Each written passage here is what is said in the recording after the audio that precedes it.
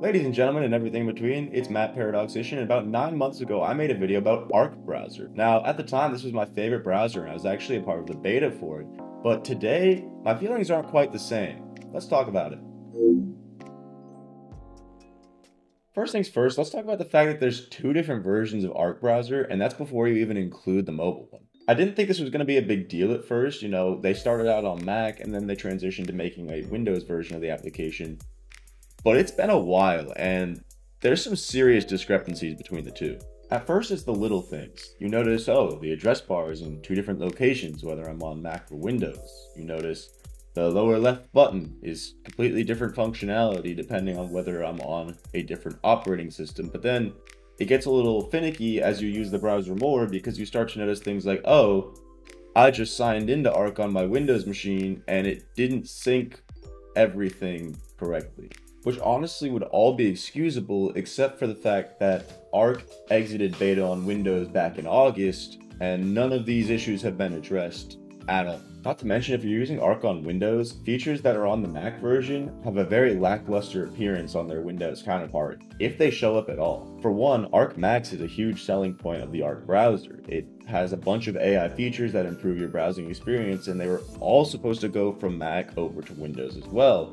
But as you can see, the Mac list is pretty long and almost none of them have reached the Windows version as of now. And it really starts to feel like Arc shoots itself in the foot when you see features that have been on the Mac version for a long time that haven't even remotely begun to appear on the Windows version. The most blatant of which, in my opinion, is the functionality of that lower left-hand button.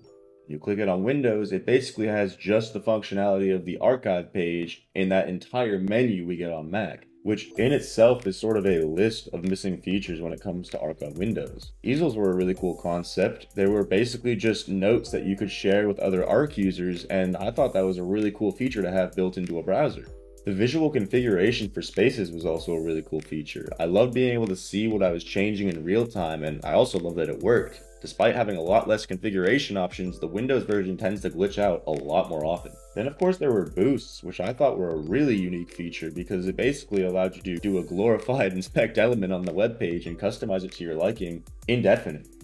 But that just never made it over to Windows. And now I hate to sound like I'm bashing, I really do respect the developers of Arc. What they've done is really cool and I love their browser. It's a whole new feel and it's incredibly unique. It's just moving a little too slowly, which brings me to my theory of why. Just a few short months after the full release of Arc on Windows, CEO Josh Miller of the browser company came to YouTube to make a very big announcement. So that's why we're breaking free.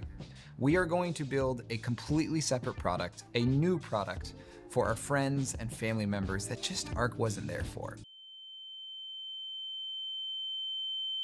A new product from a small startup company based out of New York, where I definitely don't think the bills could be even remotely expensive, right? Jokes aside, I don't actually have any problem with them making a new product. Obviously, if they have a cool idea, they should go for it. But I do worry in the sense that they are a small startup company living in an expensive part of the country, going out on a limb to try something new, and it seems like sort of leaving Arc in the dust. Now, of course, in this same video, the CEO does say that Arc is going to maintain support. It's going to be developed and updated as it has been, as if nothing has changed. I question that for two reasons. Reason number one. So that's why we're breaking free. That is not reassuring at all. That makes it sound like Arc is the shackles holding you down. And for me, that's just like, whoa. I feel like that was maybe just a poor choice of words, but Reason number two. Updates. I daily drove the Arc browser for a few months, starting even before I made the video about it, and it's pretty noticeable how much updates have slowed down. Now don't get me wrong, it's completely normal for updates to slow down on anything. Generally the idea is that you're getting rid of most of the bugs and things get more stable over time. But when I go from getting at least one update a week to getting lucky if I see one every 2 or 3, I start to question things, especially if those updates contain very little content. And we've already talked about that. There is a lot to be desired on the Windows side of updates right now.